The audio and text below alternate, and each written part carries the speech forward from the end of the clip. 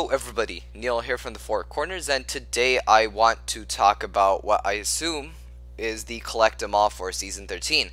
And these things are presumably called beholders according to the leaks and rumors going around. We're not too sure of this name yet, but that's what we have for now. And these beholders will be in most of these sets for Season 13, like the Rhino creature. You can see it in the side build. This comes with a white beholder, just like the Skull Sorcerer's Dragon side build that also comes with a white beholder. And then the Skull Sorcerer's Dungeon comes with a black beholder.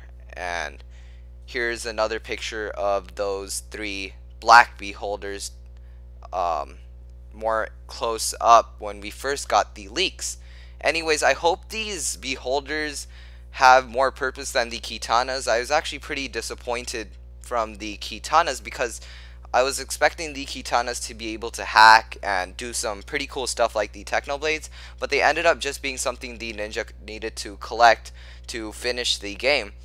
And it just gave them a little bit of powers boost. It helped them when they attacked, but they weren't as interesting as I was hoping them to be, and those are pretty disappointing. But I hope these beholders have more value to them than actually just having to need them to finish the game. I hope they actually have some power to them, and I hope they're important to the Season 13 storyline, where the ninja or the villain actually needs them to do evil stuff.